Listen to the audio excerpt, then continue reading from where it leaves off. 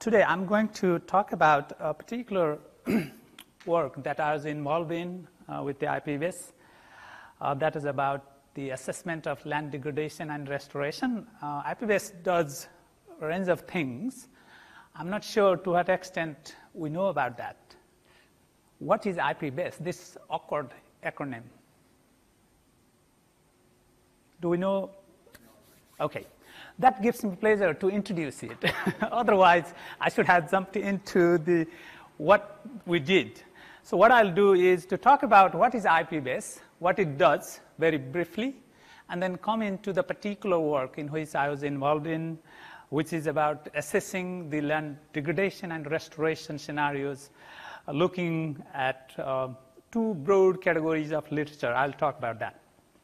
And this slide is directly borrowed from IPBES, so I think we are advised to use this as an opening slide. So then I'll move into our regular slides.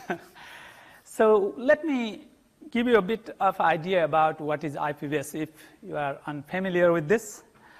This is, the full name is the Intergovernmental Science Policy Platform on Biodiversity and Ecosystem Services. It was established in 2012 as an independent intergovernmental body by the Conference of Parties to CBD, Convention on Biological Diversity. Now there are more than 130 member countries and other organizations like EU as a member of this institution. Basically, what it does is in response to government's request, because it was established by the government, so to responding to government's request, it provides policymakers with some objective scientific assessments about the state of knowledge regarding the planet's biodiversity, ecosystems, and their contribution to people. So the nature's contribution to people is the word that IPBES has been using, which in our ordinary way of thinking is ecosystem services or benefits of ecosystem services. So it does that service. And also, it also provides that knowledge regarding tools and methods to protect and sustainably use these vital resources. In doing so, it also suggests or provides some options for responses based on the best available evidence. So what it means, they run different type of assessments. I'll come to what that means. And based on that, what the evidence is telling us about the particular question they are exploring, and then put that in the form of policy relevant message. That's the word they use. So they do that. Its fundamental mission is to strengthen knowledge foundation for better policy through science for the conservation and sustainable use of biodiversity, long-term human well-being, and sustainable development. So very broad. In a nutshell, I can refer it as IPBES does for biodiversity what IPCC does for climate change. That's how they say. So this is the type of institution trying to work towards biodiversity conservation and ecosystem services in the same spirit, but it is relatively new, established in 2012. What are its operating principles? There are some things which are new to this. One is, obviously, this is common to other institutions like this, be scientifically independent and ensure credibility, relevance, and legitimacy of its work. Provide policy-relevant information, not the policy prescriptive advice. So that's the difference.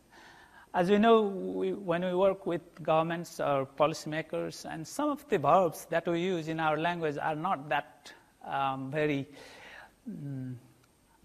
attractive, or those verbs like should, must, ought to, and that sort of verbs when you use framing messages or recommendations. Even though the message is clear, but they somehow annoy people. And they don't use that. They frame it as if and then type of terminology. And they say, this is policy relevant information we are providing to you. It's your decision, rather than policy prescriptive message. So the other thing they do is recognize and respect the contribution of indigenous and local knowledge. So this is something IPBES is pushing hard in order to bring the indigenous and local communities and their knowledge system in order to look at the biodiversity and ecosystem services and so forth. The way it works, this is a simple schematic diagram how it works. The IPBES Secretariat is in Bonn. Main workhorse are the expert group and task force. They are guided by Bureau, who looks at the administrative function of the IPBES, and multidisciplinary expert panel. They look at the technical side of what the IPBES does, and they report to plenary, those member states who form the plenary, and they give the agenda to IPBES, and they also receive the output coming from the IPBES in order to bring it to policy and practice. And of course, there are other observers like other UN organizations or any independent organizations, NGOs. They can be also act as an observer to this. So coming to what I'm going to talk about it, and one of the fundamental tasks of IPBES is assessment. So basically what it means, they look at global, regional, and thematic type of assessment, means which is, we can look at the literature, we can talk about what is in the literature, we can review the literature, then we can synthesize it, and then assess the evidence base based on some criteria and develop the message. So that's one of their fundamental tasks. And then they also provide policy support tools, like different type of tools that helps policymaker to make decisions, identify relevant policy support tools and methodologies. As an example, Dave is here. Dave's Infer might be one of the tools they can refer to. Similar to in the ecosystem services space, they have different type of tools. Natural capital, the people in University of Minnesota developed certain type of tools. Similarly, people in Vermont University, they have developed some other tools. So this type of tools, how they can be applicable to a particular policy context. So they also look at that. Capacity building in this space. So maybe depending on the need of the country, sorry, there's something going on which I need to keep that pace. Need of the country, they also assist in capacity building and knowledge generation, which is identifying knowledge needs of policymakers and catalyze effort to generate new knowledge. So the whole idea is trying to be policy relevant in their work through a range of assessments. And so far, IPBES has conducted, I believe, 8 different assessments. The first one was about pollination. They looked at the scenario of pollination, how important pollination is, what's happening to the pollination and pollinators, how it affects to agriculture and other type of industry that we have. Then they also looked at scenario and modeling of biodiversity and ecosystems. Then they ran a regional assessment on biodiversity and ecosystem services, focusing on 4 different regions: Asia Pacific, Europe and Central Asia, Africa and America. And at the same time, this assessment on land degradation and restoration was done in parallel to those regional assessments. And now, just last May, they finished what they call global assessment of biodiversity and ecosystem services. So that's the fundamental work they are doing now. In the next phase, they are going to put more emphasis on policy support tools, capacity building, and so forth. So that's all about the IPBES. So I'm going to pick on this particular assessment that was done since 2015 up until 2018. What is it?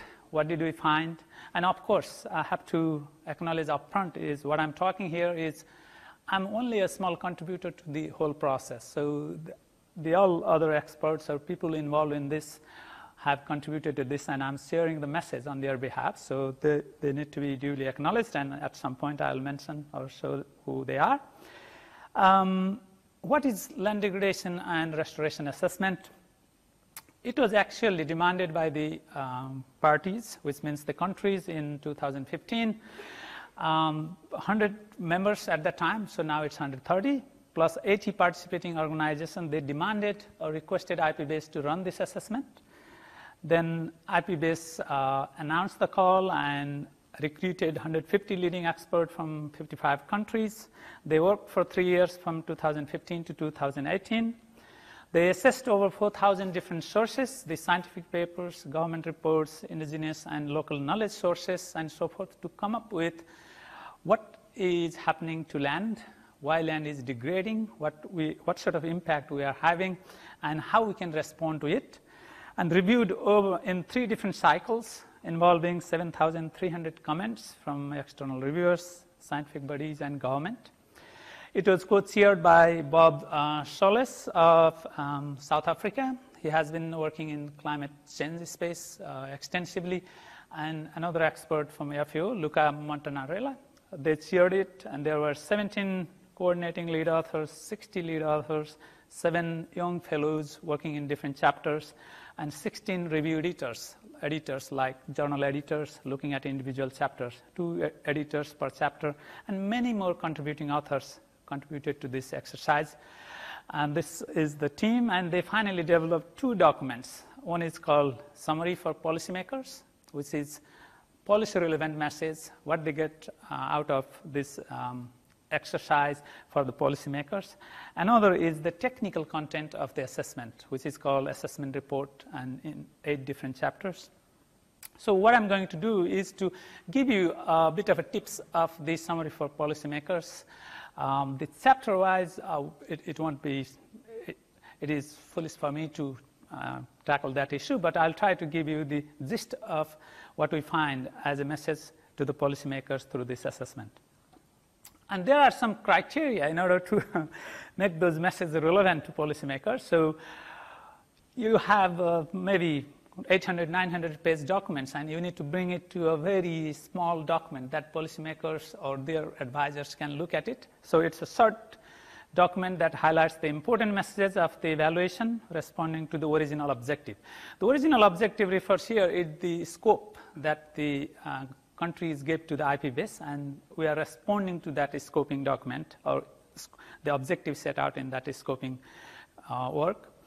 A key message has to be politically relevant but not prescriptive, is based on the main results of individual chapters, contains parenthesized references to report sections for traceability, and is supported by evidence from scientific literature, and given with confidence level to improve transparency and trust in the main message. So this is what they call their confidence level establishing matrix here. You have level of agreement in the literature from low to high, and you have quantity and quality of the evidence from low to robust.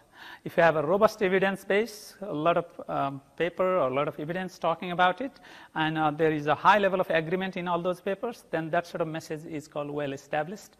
On the other hand, there is a low level of agreement in the papers or the sources we are looking at, and low volume of the work itself, then it is inconclusive. That's how they convey this message to policymakers. So in a summary, I'm going to go over 5 dot points to summarize what are the key findings that we reported in SPM. The first one is, which is obvious, all of us know this, there are instances of land degradation in virtually every ecosystem type in the world and in every country. Except Antarctica, everywhere we see the evidence of land degradation. The severity and consequences of land degradation vary depending on the social and ecological context and when the degradation has taken place. So depending on the time when it is started, and more fundamentally the context. The context is the key here. What is happening in a particular setting depends on the other parameters at that particular context. So context determines the severity and consequences of degradation. The problem is ongoing and worsening rather than improving as the demands we place on land increases and its capacity to satisfy them is progressively and persistently weakened. So land is being degraded, our demand is increasing on land-based resources. So the problem is not alleviating or improving. It's ongoing and further worsening because of the other reasons I'll mention momentarily. Present effort to address the problem had demonstrated that it is possible to make a difference. We have plenty of successful examples globally, locally, we can find them, but the current level of effort we are putting in order to address this problem is far from what is needed. So the whole description and the detailed messages can be traced back through this link, and there is a document, what we call Summary for Policymakers, with very guided messages. So if you are interested to look at in more detail, certainly you can look at this link and look at the final document. But I'll go over some of the key messages, what we got from this and what we conveyed. Before I do that, what are the causes we identified in this process? One is the overconsumption of ecosystem-derived good is the fundamental reason. Looking at the evidence base, we came up with the idea that this is one of the reasons why land is being degraded. partly driven by continued population growth, but mostly by growth of demand per capita. It's not population to blame for land degradation per se. It's our consumption habit and the demand, increasing demand per capita. That is one of the reasons. Decoupled consumption and production systems. Production of soybean is happening in Brazil. They clear the forested land, but its consumption for whether it is animal feed in China or somewhere for some other purposes somewhere else. So the system has decoupled. Consumption and production systems has decoupled, and that is another reason why we see land is being degraded. Failure to perceive land degradation as a key issue. I think this is in one of the chapters. Chapter 2 talks about the concepts and perception around land degradation and restoration. They found that considering land degradation as an important issue is not there in many people's minds. So the perception is not there. The land is being degraded to this extent. That's what a perception is not there. That's also an issue. And arguments about failure to perceive land degradation as a key issue and arguments about its definition and causes. So if we talk about restoration ecologists, and there are two camps, as I believe, based on my limited understanding, there are arguments about how to define some of the things also. So that's also a part of the problem. Fragmented policy responses and negative incentives. So we know we try to tackle this problem, but we don't do it in a holistic way. We take one sectoral approach to address this problem, and that's also part of the problem. And negative incentives. So we know that subsidy to fertilizer use, subsidy to pump groundwater, and different type of subsidies are creating some different impact on the land, but we are continuing that. And worsening climate change is on top of this. The changing climate is the another culprit. So that is the causes and the key points, but I'll take you now to some of the key messages, what we passed on to the policymakers, and give you some flavor of what is the content within that message.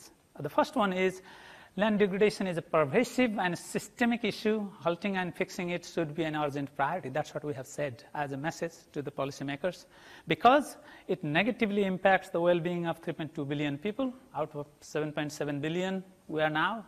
I just checked this morning, it was 7.7 and then the rest, but out of that, almost 50% of us are impacted.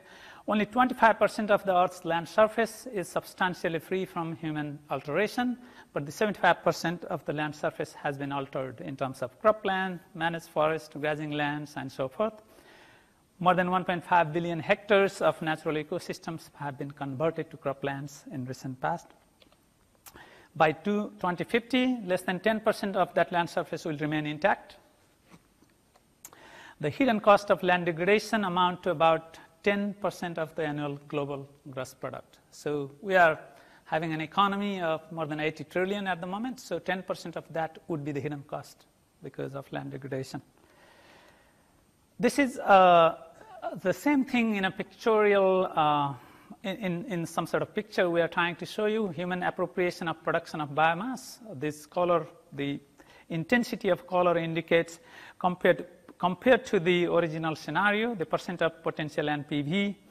So if we see a gray area, we don't have data. So this is about human appropriation of production of biomass, where those things are heavily, highly appropriated. Here we see the relatively intact wilderness area, that 25% I just mentioned. Here we see an indicator of land degradation in some way, the change in soil organic carbon, which is soil organic carbon can be considered as one of the indicators of land degradation. So darker the color, we have changed it completely as opposed to its original condition. So 90% reduction on that. So here we have percent of species lost from original condition to 2005. So land degradation has some impact on species richness, but that link is perhaps not that direct as we can see in many other instances. Why the species came into picture is partly because the way IPBES has defined land degradation and restoration is too comprehensive. The biodiversity, ecosystem services are part of that definition, so we have to cover this aspect as well. The second message we conveyed is land degradation endangers other species too because of the definition. So land degradation So degradation of the Earth's land surface through human activities is the top cause of biodiversity loss, whether habitat conversion or exploitation of the natural resource base. This is a relatively old data, which is the global assessment has released their findings in May, but this was based on our assessment last year. About 34% of the global biodiversity loss has happened by 2010 in terms of the abundance of species. Recent transformation of natural ecosystem has occurred in some of the most species-rich habitats or ecosystem in the world. So we are increasing pressure on biodiversity through transformation. Another message what we conveyed is there are strong two-way interactions between land degradation and climate change. So the interaction is two-way, and there is a strong interaction between these forces. Just in a decade from 2000 to 2009, land degradation was responsible for annual global emission of up to 4.4 billion tons of carbon dioxide. Deforestation alone, which is part of the forest land degradation, 10% of the human-induced greenhouse gas emission. Halting and reversing land degradation can provide more than 1/3 of the most cost-effective greenhouse gas mitigation activities to keep global warming under 2 degrees centigrade. The combination of land degradation and climate change projected to reduce the global crop yield by 10% by 2050, but in some areas it could reduce by 50%, like in some sub-Saharan African region, forcing up to 700 million people to migrate. So the other reason we found in the literature is land degradation is not a local phenomenon. Of course, it is not only affecting the productivity of the land, it is forcing people to migrate. So that's how the land degradation is surfaced in terms of different things we observe. This particular graph, which try to relate the Sustainable Development Goals, the 17 Sustainable Development Goals we have, and their relevance to land degradation, to targets of each Sustainable Development Goal. I don't have a full confidence on it because this was just released in 2015, and we assessed the documents from 2015 to 2018 or end of 17 based on what we learned from there. So the confidence is not great here, but it gives a bit of a link between all of these Sustainable Development Goals and its link to land. So obviously the goal number 15, which is life on land, is very much tightly related to what is happening or to land and how that will relate to achieving or not achieving this goal. So it will affect almost 100%. Similarly, if you look at the other end, good health and well-being is less related to land degradation than this. So just to give a bit of a sense of the link between land degradation and the Sustainable Development Goals. So now I'm going to touch on some of the things which are different than what we have seen in many cases of this type of exercise. Land degradation itself might have been looked at by UNCCD for years, but what's the difference with the IPBES work? The first one is defining degradation as a persistent loss of productivity, ecosystem services, and biodiversity. That was the definition given to the assessment team. So it's a broader definition than just reducing productivity of land due to anthropogenic and natural causes. So the key elements of this definition goes back to the Millennium Ecosystem Assessment, and there is a notion of this persistence, poor reversibility, or not swiftly self-correcting. That's the situation. The link to reduction in ecosystem services, which is now in IPBES language, they refer it as the nature's benefit to people, nature's contribution to people, which are the benefits people derive from nature. So they are linked to Millennium Ecosystem Assessment. It is highly aligned with the definition of UNCCD, sustained productivity loss. That was the definition of UNCCD. The adoption of biodiversity in the IPBES definition potentially introduces ambiguity. It frequently happens that a desired service increases, but biodiversity decreases, or vice versa. If we think from monoculture plantation to biodiversity, productivity of timberland increases due to monoculture, but biodiversity decreases, and so forth. If the definition is interpreted as or, like if productivity or ecosystem services or biodiversity, then the whole world is degraded. So we will see in that way. But in order to avoid that ambiguity, we can be a bit more explicit, saying that with respect to productivity loss, the land is degraded, or with respect to ecosystem service loss, the land is degraded, or with respect to biodiversity. So this is our suggestion because of some sort of ambiguity in the definition itself.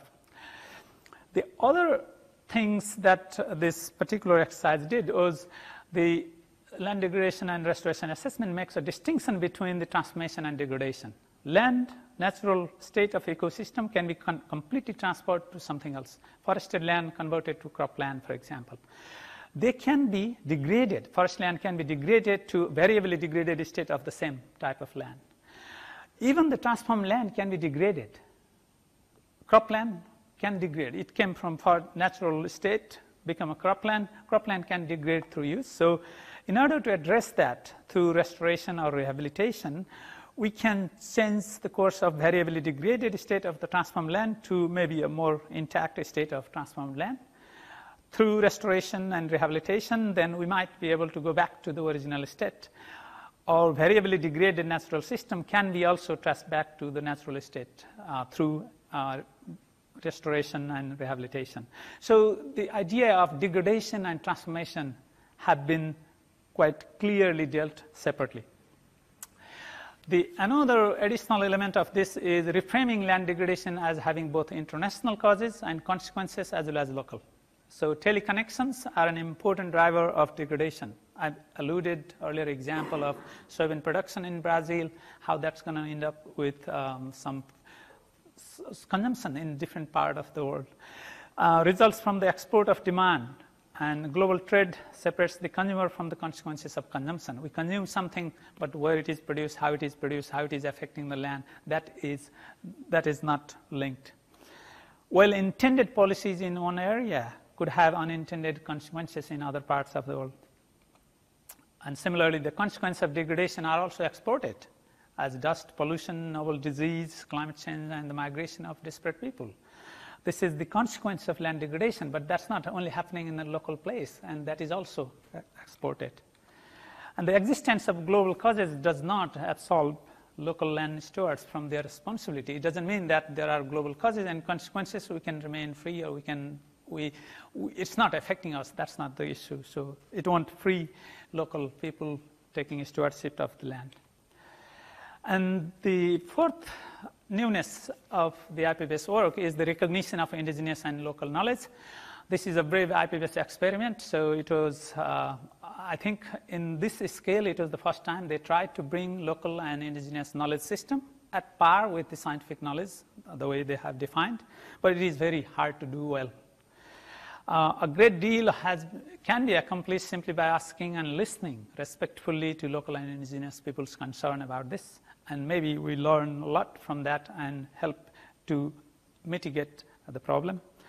Indigenous knowledge tends to get more attention in this exercise compared to the local knowledge, but the latter might be more important in terms of the number of people who can be engaged in this process. But this is some sort of newness that IPBES has brought in terms of their assessment. Then enlarging the scope of land degradation beyond dry land. So historically, when you talk about UNCCD, then it's more about, especially in Africa, the dry part of the world. But it enlarged that scope. As a result, it became, if we think from UNCCD point of view, particularly focusing in Africa, what it ended up with, it became a marginalized and ghettoized, a faraway problem of local concern and object of charity for many situations. But the reality is land degradation occurs in all ecosystems. Often it is not noticed because it is gradual or happened long ago, or the lost services have been substituted from somewhere else. So what are the responses and options to address this problem? So there are a series of response and options we have talked in the report, but some of the fundamental ones are improved monitoring and verification system on the land. So we don't have a good monitoring and verification system, what's happening to the land. So we need to establish that sort of systems and have it looked at periodically. The second one is coordinate policies between different authorities with an interest in land. agriculture, forestry, energy, water, environment, infrastructure, all these service agendas, they need to be linked and look at holistically if we want to address this problem. The sectoral approach has proven failure in many cases. Eliminate perverse incentive and promote positive incentives like the fertilizer subsidy or irrigation pump subsidy in many cases where they draw underground water. So this is the challenge that the policymakers have to address, and that might be the way to minimize or mitigate the problem. The other way to look at is act across multiple scale of interventions, not only at local. So have a synchronized approach to look at from global to local, but we have to look at all levels. In terms of the assessment, the global to national type of approaches have been looked at in Chapter 8, which talks about policies, decision support, regulatory and economic measures, and so forth. The land custodians to national level approaches have been looked at in Chapter 6, which is more about context-specific situation, what type of practices are there, which are working, which are not, and why. So investing in restoration is a sound economics. So we found that, of course, we know restoration has economic, social, and ecological benefits, but purely from economic point of view, benefits of restoration exceed the cost by manyfold.